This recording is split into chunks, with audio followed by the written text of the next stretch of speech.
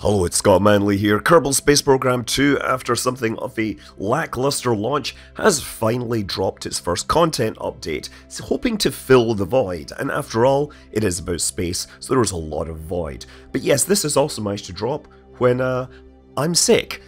But I'm going to do my best to try and let you know what is going on here. So the main thing they've added is exploration mode, and sure, you can do all the usual stuff. Make sure you turn off cadet orientation, otherwise it tells you all the stuff that you've seen every time you've played Kerbal Space Program 2, which is probably not that many times, but some of us have persevered. So basically, exploration mode is, well, it's like science mode in the original game. You can go over to mission control. There's some new mission objectives. Time to launch the Kerbal Space Program's inaugural mission. So you can get a whole mission brief from Kerry Kerman. Clicking your way through it, she'll tell you all about it. So they've added a whole bunch of Kerbal lore for those people that care. And it has been confirmed that they do in fact eat ice cream and drink coffee. But yeah, look, these start out very basic. You know, you're going to go in, build your rocket. The first objective is to get to space. Now, I'm going to point out that for seasoned Kerbal players, this is actually pretty easy because they actually give you plenty of parts. In fact, they give you enough parts that some of the people in the dev channel, some of the hardcore Kerbal players with some serious expertise, have been able to, you know, get to all the way out to the most distant planets in the game and land. And to the developers' credit, a big reason for this is because they have dialed back the wobbly rockets factor, maybe a bit too much. Now, we're supposed to just get to space, but I am going to get all the way to orbit. Why? Because it means that I can skip through the first few missions. I think this should get us to orbit, 3.6 kilometers per second of delta V. Let's launch it. Now, there's not a lot of changes to the in-flight UI. You still get the usual launch and the music and the giant flame diverter that has no link to the size of the rocket. The frame rates are actually a whole lot better, although that is what we got in the most recent update. It's better, but it's still way more resource intensive than its predecessor. Now, another thing that's flashing here is the experiment button. You can click on this and it gives you basically the equivalent of the previous science mode. You're going to collect crew observations, you can collect samples if you're on the surface, and you can transmit it back for the rewards that it gives you. The goal, of course, in exploration mode is to collect science so you can take it to the R&D lab and unlock more stuff so you can build out your spacefaring capabilities in short order. Okay, so we made it to orbit. Let's do the science part of things. And if you loved reading the science reports in Kerbal Space Program, then you're going to be disappointed because there's almost no flavor text that I've found. There might be the possibility for future ones.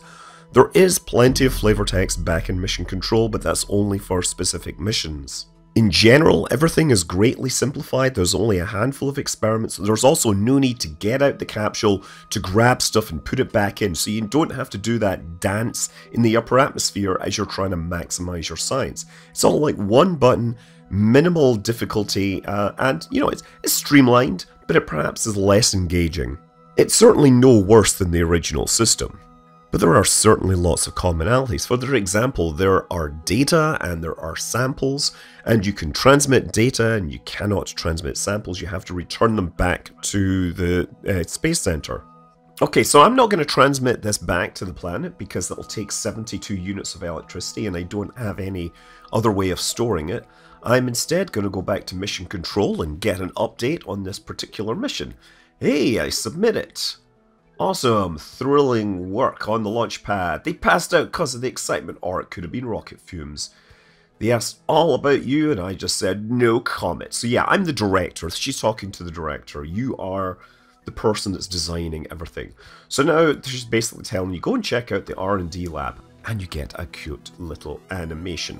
So now, yeah, if we go in here, we get 25 science, and of course, let's research light launchers and... You know, you've got aerodynamics, which gives you wings. You've got construction, which is hard stuff.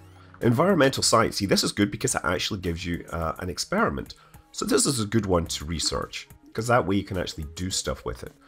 Now, If I go back to the mission control, the reason I went all the way to orbit was to save time, because the next mission they say is, hey, someone's left a note about going to orbit. Hey, you're just in time, we're in the middle of a crisis. Someone left a rude sticky note for best, whatever. It was the first launch relay success because it didn't go to space. Well, guess what? It did go to space, right? And I have to accept that challenge and then track the mission. And if I go to the tracking station and switch to the vehicle which is in orbit, I will instantly complete the mission. So focus, control. Bang! You see? Magic. And of course there's another one you can imagine, which is let's go to orbit.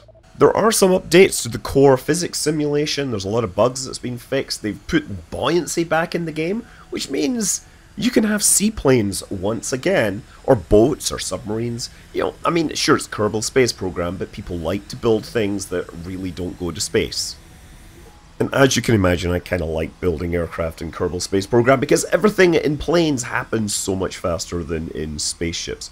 But, you know, like building planes in these games actually really help me understand how planes fly. There are, like, the missions that they'll give you, they pretty much seem to be a pre-prepared list of options. And there's a couple which require you to deliver tourists to a couple of landmarks on the planet, very specific landmarks. And so this is something that's actually like ideal for aircraft because you can get them in close and, you know, get them within walking distance, and then you just have to make sure that they are able to actually walk over there. There is a bit of a problem in that it requires you to have the lander can rather than a plane cockpit. And, you know, while the lander can actually will fit in line and behave like a cockpit in every way, it's actually not as robust as the other cockpits, and landing in really rough terrain can be quite difficult. We choose to try landing this plane not because it's easy, but because it's hard. Or you can just use the cheat menu, which is now back in the game, which lets you teleport around, lets you give yourself science. Previously you had infinite propellant, so this technically doesn't count as cheating because it's not in the cheat menu, right? As far as I can tell, the game doesn't penalize you for using stuff in the cheat menu, so, you know, if that's what you want to do, that's fine. It is a single-player game, right? You're only cheating yourself. So anyway, in the previous releases, there were many known points of interest around the Kerbal system. Strange statues, this golden arch with glowing, you know, spheres on it. Well, these are now destinations for the missions. You start to get strange signals, you have to go and find these things, and landing at the specific spots can be, you know, can require some skills. It doesn't actually show up on the heads-up display or sort of the nav ball, so that makes the kind of precision navigation needed to land within walking distance not that trivial.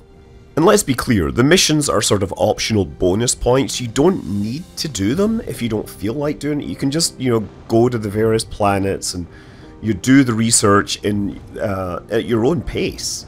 And indeed, you might find that you need to do some of these sort of science-oriented missions so you can get enough tech to sort of get to the next big goal, because some of these start to get very far out very, very quickly. I'm kind of surprised that they're going to expect players to land with such precision on the planet Duna. I intentionally overbuilt this lander to make sure that it had the propellant to get to this location and touch down within walking distance, because look at that terrain. Even if I had a rover, I wouldn't be able to drive there, and you could end up taking a very long time to get where you want to go. So, look, to sum up, in the last 9 months or so, the team have made improvements, perhaps not as fast as we would have liked. The game is still very much lagging behind the original if you add the mods. The main thing it has over the stock game is better graphics, but then it needs more performant hardware. It has cool music, has cool sound effects, and it has a whole bunch of flavor text now, which tells you all about the Kerbals. And I think at this point, if you're interested in playing a spaceflight building game, then the original KSP-1 is still the best option for you. And if you want a realistic simulator of what it's like to be inside the cockpit, then there's Re-Entry or Orbiter. If you watch some of my more science-themed videos, you'll sometimes catch a glimpse of me using KSP-2, because it's there and it's easy to bolt together a demo for something. And I think given that holiday season is around the corner, I might actually spend some time playing it online for y'all. Like actually go through this mission campaign, see how far I can get, or how fast we can do it using cheats. I don't know. At this point I put about 12 hours into the Foresights update, and I pretty much think I've seen all the interesting stuff. And so I'm already thinking ahead to what the next update will bring. I'm Scott Manley. Fly safe.